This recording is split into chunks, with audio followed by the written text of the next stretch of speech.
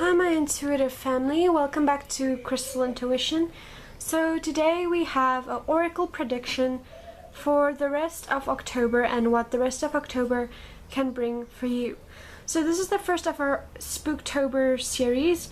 We're just gonna make some content to match the Halloween and Spooktober spirit, and before anyone asks, I've had this nail polish on for a couple of days, tried to do it matte black to match the Spooktober vibes, but with all the sanitizing and me working with my hands a lot, the nail polish has already started to go off, so I'll probably fix that soon, but we're still feeling that mystical, magical vibe and loving the black. So yeah, we're gonna get into the readings.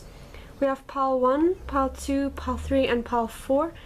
We have moonstone for pile 1, strawberry quartz for pile 2, black obsidian for pile 3, and malachite for pile 4. So you guys can take a breath and feel what pile resonates the most with you.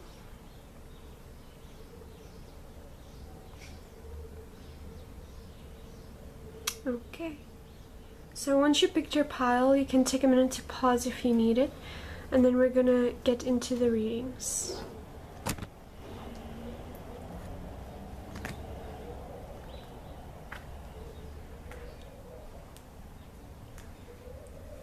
Okay, so for those of you who selected pile 1, we have the moonstone there, and your cards are affirmation for acceptance, fire magic, tears of joy and sadness. You have meditation for clarity and give into passion. I'm just gonna space your cards up a bit. Okay. So guys, first off, what I'm seeing is I'm seeing a lot of passion here. So today's reading we probably have to do with something that you have picked up recently, a hobby, or some kind of thing that you picked up. It could be work related, it can be like a hobby or something, maybe something musical or something related to like games or books or something, but it's something very creative, something very close to you. It's gonna be different for everyone, but I'm seeing that it's something that you've been thinking about for a long time and you're not sure if you should do it or just let it go. Maybe you're thinking, is this for me? Is this really for me? But yeah, there's the affirmation for clarity. So maybe you can meditate a little bit to get some clarity, but since we have fire magic here, I'm sensing that this is probably a yes. For most of you, if you have a question and you need an answer, I'm probably seeing yes, because fire is a very passionate number, like card, and the number of the card as well. Like, I'm thinking, since it was second that it came out, I'm thinking this is definitely a yes for you guys. I also see this card is very interesting for me, the one in the middle here, tears of joy and sadness. So you probably have been thinking a lot about this. You've probably been having tears of either joy or sadness or both, but you have some mixed emotions. Or maybe the music, I'm gonna use music as an example for this one, but it can be any hobby or something that you picked up. It can be work related, but I'm sensing that you've kind of been hiding like behind this fake mask, pretending like you're okay, putting on a smile, yeah, everything's fine, but I don't really think that. I think deep inside maybe you've got some bad critique or something, and someone said something and it kind of hit a little hard for you. So I'm gonna just shuffle just to get a clarifier. Oh. And I'm not the most graceful shuffler, guys. Got a little tongue-tied as well there. Yeah, I'm thinking someone also trying to tell you like what to do and what to be. That's also something that I'm feeling for you guys. Whoa, okay. So, progress and wishes. Okay. So yeah, you guys have the Sun card there. The Sun is always a beautiful thing to see in a reading because it's a positive change. So there is going to be some positivity coming your way. So yeah, there's going to be progress. Your wishes are going to be fulfilled. So whatever it is, there you have a yes, go ahead. You know, if it's something good, if it's a passion, a project that you want to be working on, then go for it. Go ahead. You have a yes from your spirit guides, but also if it's something bad, then probably don't do it, but because this is a reading for multiple people, so if there's something toxic that causes you tears of sadness, then I'm sensing that you shouldn't do that, obviously. But yeah, if it's something like to do with, I'm sensing reading or music or maybe games, and yeah, it's something that I see you should try to remain a little bit in this playful vibe. And the dog's also barking now, and there's a picture of dogs on the cards. Is that the only one that has a dog? Yeah, there's only one card on here that has a dog in it as well. So yeah, I'm sensing you should be alert, but alert and cautious, because I'm sensing this could also represent someone that is being fake. So be cautious, but also try to remain in that youthful kind of energy, that youthful, playful energy. And yeah, have some fun along the way. I'm sensing you guys are probably very serious and very, like, you guys, you take things too serious, and you know, you kind of, you try to concentrate on the serious things, but you're forgetting the fun. You're forgetting that fun that comes along with it. So just don't forget to enjoy the journey while you're on it. So that's all for you, pile 1. So we're gonna move on to pile 2.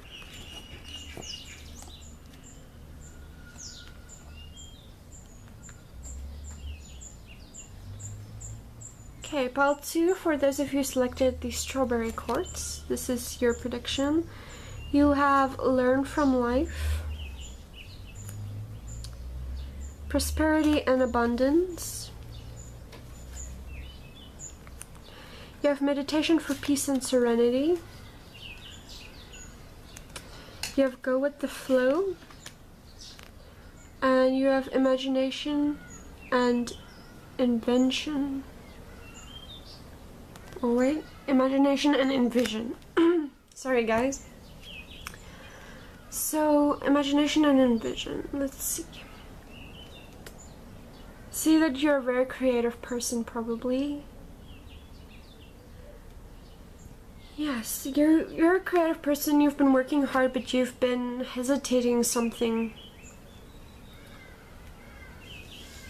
You guys need a little bit of clarification on something that you've been doing. You've been doing work and it's not been paying off, I see. So, prosperity and abundance. Your hard work will be rewarded. You always reap what you sow in life. If you put in hard work with a positive attitude, you will get a positive outcome sooner or later. Meditation for peace and serenity. So, I'm sensing things are probably a bit chaotic around you. And I'm not sensing that it's people around you, but your thoughts. Your thoughts are very chaotic, and they're kind of bombarding you in your everyday life. And you don't know how to turn it off. Just meditate. Take some time, take a breather, meditate, go sit down in nature. I'm sensing probably near bodies of water would be beneficial, or in a garden. Just meditate and just go with the flow. Just let your thoughts flow naturally, and the answers that you are seeking will come to you. But yeah, you definitely have some abundance coming your way in this month, or at the latest you'll see the rewards paying off end of this year or beginning of the next year, because I'm also sensing a lot of renewal energy here. So maybe either the end of the year Sorry guys, or the beginning of next year. I apologize guys. So yeah, voice going away. So yeah, you guys, I'm sensing you have a lot of thoughts, but you can't find a way to communicate that. You're stuck in some kind of shell, I would say, and you're hesitant of things, but I'm sensing you should just trust the process, and just you're gonna learn from whatever is happening to you. So yeah, you always have to remember in life, things are happening for you, not to you. So just trust the process, meditate for your answers, and everything will be fine. I'm gonna pull you guys a little clarifier card here if any last messages need to come through.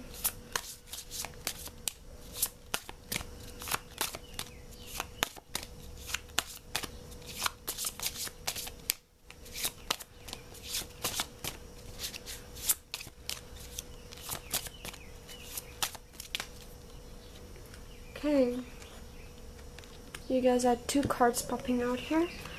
So you have meditation to dig deep and plant the seeds. Yeah, so exactly what I was saying about the rewards paying off, guys.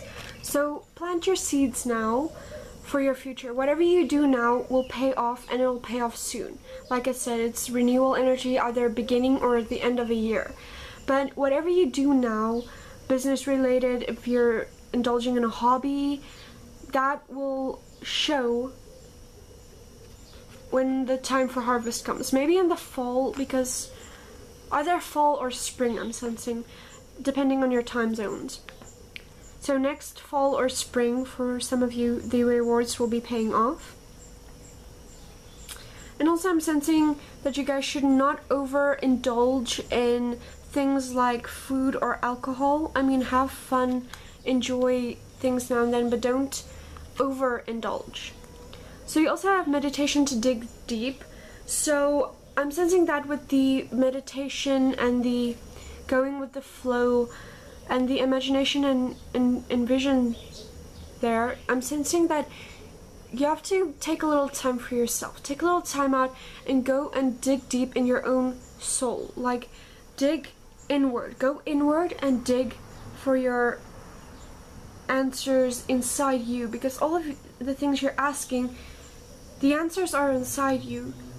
So just take a little time, meditate, or spend some time in nature. Maybe do some gardening. If you're into gardening, I'm sensing gardening. Your garden would be a really great place for you to let off some steam, and just planting in your garden, working in your garden, watering your plants. That'll be very beneficial also for your soul. So that's all for you guys, group 2. So we're moving on to group 3.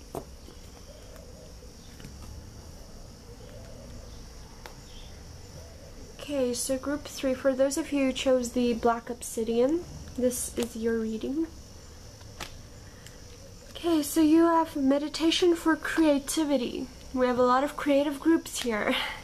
And we have connect with Gaia. We have affirmation for healing of the heart.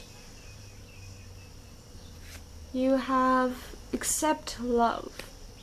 Oh yeah, okay, that's interesting. And then change and progress. Okay guys, you definitely have a love element here. So either you're in a relationship or you've just gotten out of one, but there's also some self-love issues here, guys. You're the pile with the love issues here. Also, the creativity we'll get to in a moment, but I'm gonna address this first. And the other piles, I pulled their cards a little later at the end of the reading. I'm gonna pull your extra card now. Whoa. That happened really fast. You have speak your mind. Okay. So guys, so someone in this relationship had communication issues if it revolves around a relationship. If it revolves only around you, if you're not in a relationship or you haven't just gotten out of one, then you rarely speak your mind. You have a lot of things you want to say to people, but you don't say it. I'm sensing you should open up a little bit and speak what's on your mind, because I'm sensing a lot of things have been bothering you, and you know, you're not even being honest with yourself, I'm seeing. So yeah, affirmation for the healing of the heart. Some of you lost a loved one to some illness, or maybe just old age, but some of you lost someone you really loved and they passed away, and some of you had a very bad breakup or something, or there's this on-off relationship, different messages for different people. It's a little all over the place, but this is, I'm sensing a lot of you are gonna pick pile 3. But yeah, you got out of a bad relationship recently, or you're in an on-off relationship, or you lost somebody you loved that passed away, and this happened recently. So what I'm sensing there, guys, is change is coming. There's gonna be progress. You wanna stay in touch with, if you lost a loved one, then you have to connect with the earth. Connect with, if you believe in God, pray a little bit, go outside, spend time in nature, connect with the earth, connect with the spirituality of the earth, if that makes sense. I'm sensing for some of it's gonna make sense, for some it's you're just gonna be what are you talking about? But spend some time in nature. Remember, we are all spiritual beings on the physical plane. So when we die, we move out of the physical plane into the spiritual plane. So when you lose someone, they're not gone, they're still around you, and I'm sensing that they are. So you can connect with them again, you know, you can talk to them when you feel sad, you know. So they're not gone, and that's just a really important message for those of you who lost someone. You have to carry on that love that they left behind. For those of you who just got out of a breakup, I'm sensing that was not a good one, because there was massive communication issues, or someone lied to someone. There was some betrayal, some form of cheating or something like that. It's different messages for different people, but there was some kind of bad falling out with you guys. And now you're left with that broken heart. You don't know how to go on, but new love will come again, and it'll come again soon. So I mean, there's change and progress, change of a person. Someone, that guy wasn't meant for you, or that girl wasn't meant for you, that person was not for you. You'll meet someone new that is actually meant for you. Your soulmate connection will be coming in shortly. I'm sensing it's gonna be in a cold season, so either autumn or winter, because there's a lot of rain and like the winter. I'm just feeling a colder energy when you meet. It's gonna be either raining, it can be in the summer months, but then it's raining. It's gonna be like that cold, cozy kind of wintry autumn vibes that I'm getting. So that's where you'll be meeting your new person. And also, if there was communication issues, you're gonna make sure that you need to communicate. If you get a new person, there's gonna need to be communication. Communication is very important in a relationship. For those of you who have an on-off relationship with someone, I'm seeing change and progress. So if you move on, you're gonna make progress. You're probably also gonna meet someone new that's gonna be coming in soon for you. And I'm sensing that you're gonna be sharing a lot of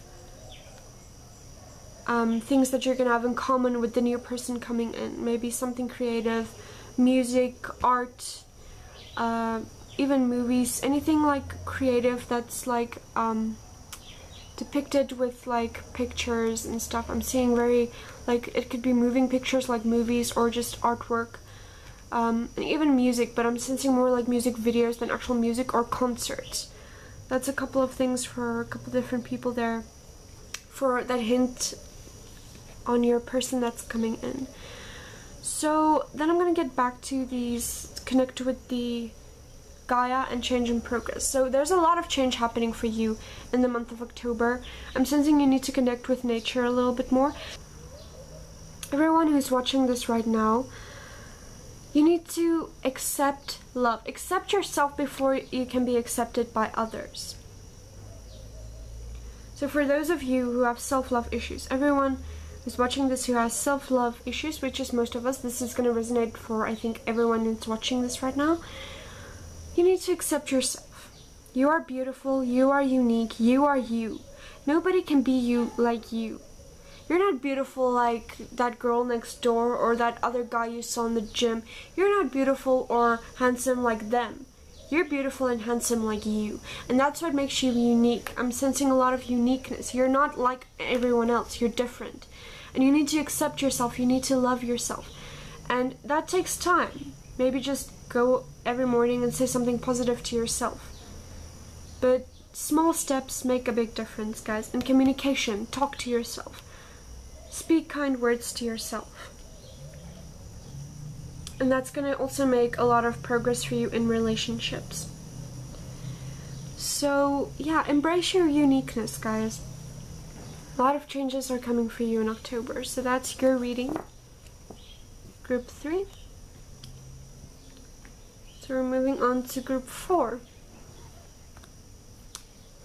Okay, Group 4, for those of you who chose the Malachite group, I'm already sensing healing energy for you, but let's see.